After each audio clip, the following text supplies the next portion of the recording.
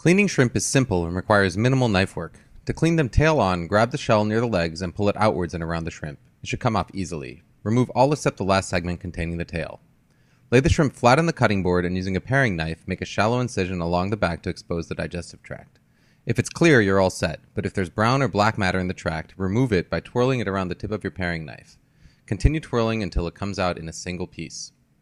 If you plan on cooking the shrimp tail off, it's even easier. Just squeeze the tail end and the back half of the shell should pop right off.